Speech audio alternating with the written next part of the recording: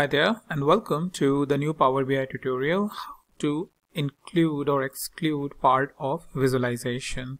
So this is very useful. Let's say you don't want a part of the visualization not to be included or excluded. So in that case, you can remove it from the visualization or just make sure that only that part is included in the entire visualization. So we'll see how we can do that, as it is quite straightforward.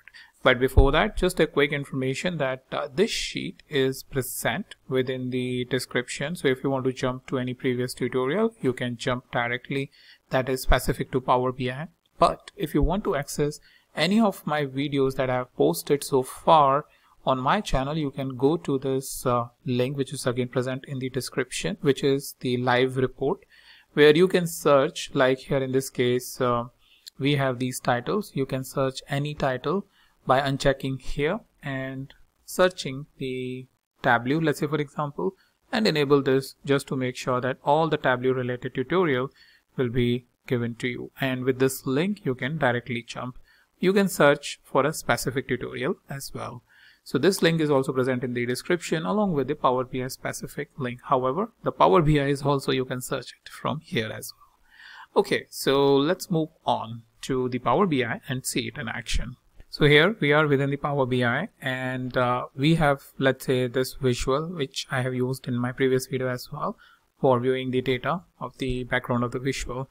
Now let's see, for example, this particular part of the visualization. I don't want this particular part specifically just to show it over here. Maybe let's say that is impacting my contribution, because sometimes what happens is there is this one category which is so influencing. For example, here in this case, regular is like 50% of the data.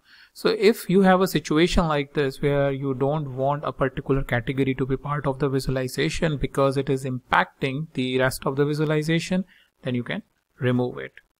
So what you can do is right click over here, and the option is present here, include or exclude. So once you click on exclude, what you will see that only that visualization has gone, right? But the rest of the chart is not impacted. So here in this case, even in the furniture, the same visualization, part of that same visualization is present, but QPAC is not present here. So if this is what you want, you can do this by simply right clicking and say exclude. So now in this case, from furniture also, QPAC is excluded. Opposite to that is including.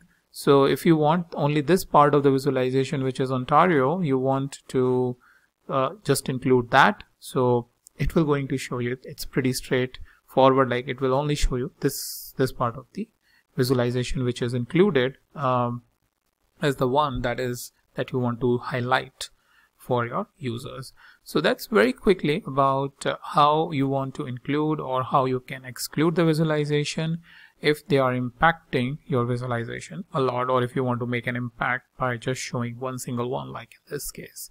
So that's about it, and I'll meet you in the next video with a new topic.